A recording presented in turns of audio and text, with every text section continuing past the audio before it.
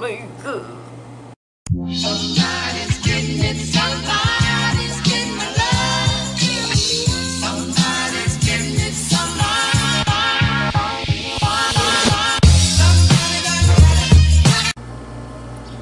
Hey fam, another day, another video, and today we're back with another reaction time. So today is a different type of reaction video because it's not your typical K-pop music video, crack videos. It's gonna be a because spooky season just ended and I don't know why I'm doing this now, but yeah. Today we're gonna be reacting to 4 horror stories animated, and I'm pretty scared. I'm easily scared as hell, and yeah. I hope there's no jump scares in here because I hate jump scares. I hate haunted houses, but I love watching conspiracy videos, true crime. I love reading or watching those. But yeah. If I sound a bit weird, it's because of my allergies. I just fed the pups a while ago, so I'm feeling a little bit stuffy. But yeah. Let's just do this, you know, spoopy. Let's go. Which? This happened when I was a kid. I was in the 5th grade and my friend, let's call him Ethan, invited me over to his place. Ethan? He lived right by the ocean, and if you walked through the forest for half a mile, you'd reach a nice beach with a diving board. When I got to his house, we hung out, played video games, and talked. You know, typical kid stuff. Then we decided to go to the beach. It wasn't too far away and we knew we could get back in time for dinner, so we set off. To make the trip more adventurous, we decided to bushwhack our own path. After walking a couple of minutes, we hit a tall fence. "Crap," Ethan exclaimed. "Well, I guess we'll have to go back." Suddenly, out of the corner of my eye, I spotted something. The fence went about 8 meters long and then stopped. My jaw dropped. There was a house. It was an old cabin with boarded up windows. The planks were falling off, and you could see the old insulation underneath. What? It was Oh my gray God, in I feel color like and had flecks of blue paint. watching me. The fence led up to the side of the house, stopped, and then continued on the other side. What scared me the most was that there was no road. I mean, not even a clearing to get to the road. You'd have to walk 20 minutes. "Gavin, come on!" Ethan yelled from behind me. "Look at this!" I shouted back. Ethan walked up to me and his jaw dropped. There was no door, just a frame, and peering through the frame we could see that there was a back door, also with no frame. All we had to do was walk through the house, then we could get to the beach. I looked at Ethan. "Should we do it?" I asked him. Nah, babe. He shrugged. "I don't see why not," he responded. Inside the house was dark, despite the sunlight pouring in through the door. We advanced slowly through the house, and Ethan pointed to the door. As we reached the door, I peered up the stairs. I grabbed Ethan and shoved him out the door. "What was it?" he said as soon as we got away. My whole body shook. I must be going mad, I thought to myself. Eventually, I explained it to him. As we reached the door, I wanted to take one last look at the house. No, don't do that. I glanced up the stairs and I saw the shadowy outline of a person. All I could see were eyes staring back at me and a crooked grin. Ethan and I took another route back home, and we told Ethan's mom. She laughed at us and said she'd been that way many times and there was no house. And we were angry because she didn't believe us, so we got out our cameras and went back the next day. No. When we got there was no house. It was just gone. No clearing, nothing. To this day, Ethan and I still wonder what it was. Was that man just a homeless person, or maybe he was something much, much worse? I suggested to Ethan a theory that scares me to this day. I had been reading about Russian folklore, and a page caught my attention. It was a story about a witch named Baba Yaga who had a moving house. She would eat naughty children, and parents used to use it to scare children. Was this a witch? I guess Probably. we'll never know for sure. What's that? It's like crooked house in the cemetery. I was in my early teenage years during this time. My family and I went on vacation in a village which had a forest rumored to be haunted. There was a cemetery in the forest. It was a little far away from the village, near a lake. We weren't actually supposed to go to that forest, but my cousins thought it would be fun to play hide and seek at night. We were given some rules. We weren't allowed to take our phones or flashlights with us. Oh no. As planned, Oh, we all no. met in front of our farmhouse at midnight.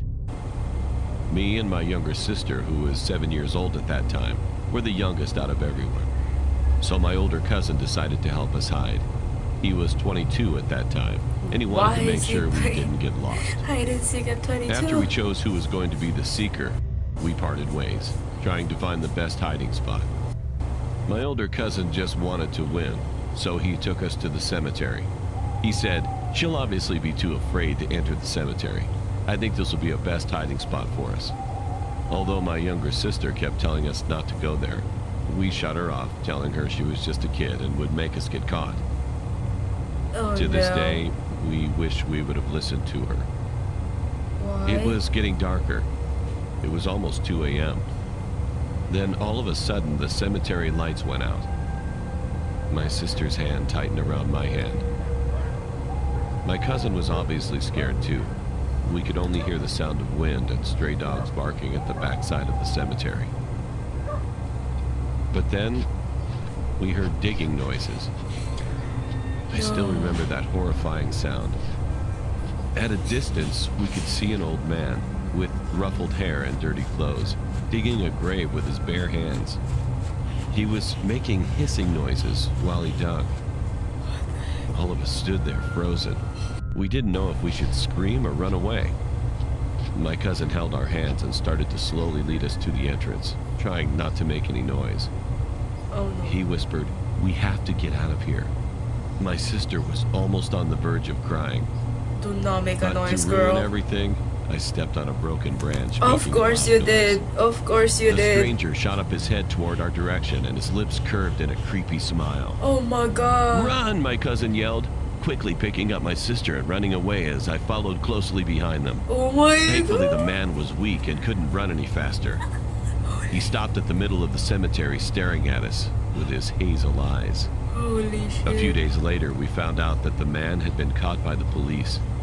He was a criminal who dug up dead bodies, stored drugs in them, and sent them off to other nations to sell drugs. He was caught once, but successfully escaped. If he wasn't so old and weak, I'm afraid that we might have ended up being a couple of dead bodies too. Oh my god, that's true. Oh my god. Hi, my name is Alyssa, and I'm 15. A few months ago, something strange happened to me. To this day, I can't explain exactly what happened. I was relaxing at my house, doing some schoolwork on my laptop. Being home alone never bothered me until then. After about 2 hours of being alone, I decided to go get some ice cream Oh, from the I want freezer. some ice cream too. As I headed back with ice cream to my room, I heard someone bang on the front door. I never answer the doors, and I always make sure they're locked when my parents leave. I decided it was the mailman, and that he would set the package down and leave. Then I heard the bang again, but louder. I was confused, so I went to my dad's office since it had a window facing the front porch. The second I grabbed the door handle of his office, my parents' bedroom door slammed shut right next to me. I screamed. Our air conditioning was broken at the time, so there was no way it could have been the air. I looked at the door, ran to the other side of the house, and called my mom to see if she was expecting anyone over. "No, Alyssa," she said. And those 2 words made my heart beat faster than it ever has. My phone disconnected, and I started hearing footsteps Of coming course it towards me did. from down the hallway. I ran and hid behind a door in our living room. I knew I'd be out of sight, since I used to hide there as a child. I called my close friend Emily, who always knew how to calm me down in crazy situations. She told me to go and lock myself in my room. As she was talking, I started to hear doors open and slam shut along with footsteps, and the voice of a little girl saying, "I'm going to find you," over and over. I started crying, and when the noise stopped, I ran to my bedroom door. When I grabbed the handle and was about to go in, I heard it again. The little girl was in my room and said, "Come here, Alyssa. I want to play. Come here." I ran to the guest bathroom and locked myself in. I started to hear knocking on the bathroom door and the voice, "Don't you want to play, Alyssa? No. We could have a lot of fun." Oh my god. I started screaming back, "Hell no, just leave me alone." She started laughing. The knocking and laughter grew louder and louder, and then it started sounding like that thing, started to walk away, still laughing and knocking. Then I couldn't hear it anymore. My grandpa came into the house yelling, "Alyssa, it's Grandpa. You can come out, you're safe." I ran as fast as I could to my grandpa. Later on, I found out that after my phone cut out on my mom, she sent my grandpa to check on me. Once I told my grandpa that a little girl had gotten into the house, we went around the house searching for her, but we never found anything. All the windows and the doors were locked. The garage was closed up tight, and nothing was broken into. I hate being home alone now, and being in my room, but I've learned to deal. Holy. Jimmy, just stay here, please.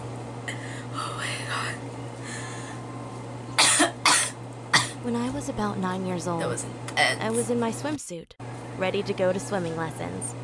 My brother and I had made a pillow fort, and it was still there from the night before. It's hot. I had crawled underneath the coffee table, where a blanket went over it, blocking out the outside world.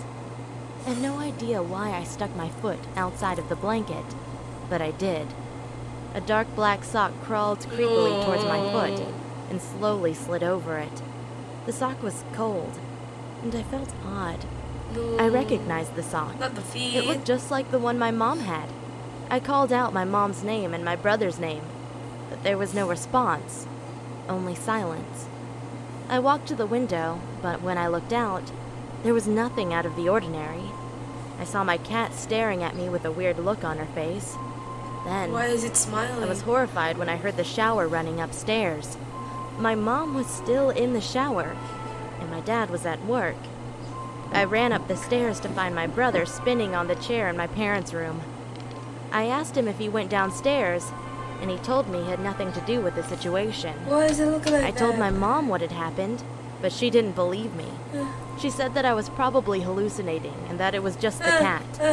But I know what I saw, and the look on my cat's face is still fresh in my memory.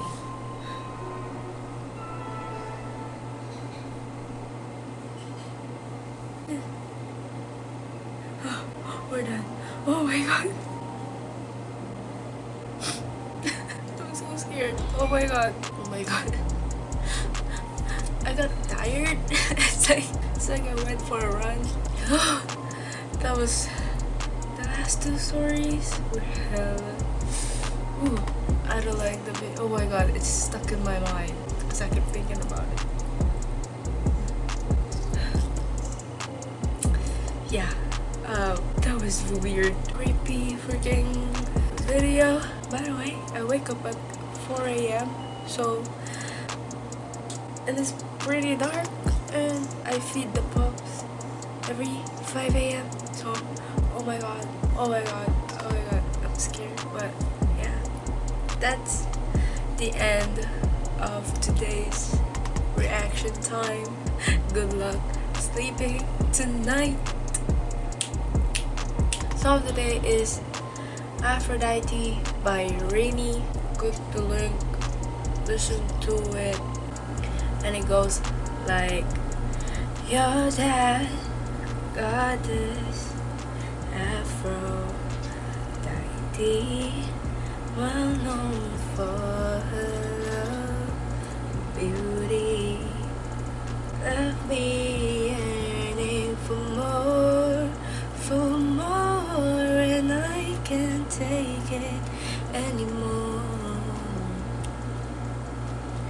if I can have this tonight. Promise that you won't forget. Ayy, listen to it.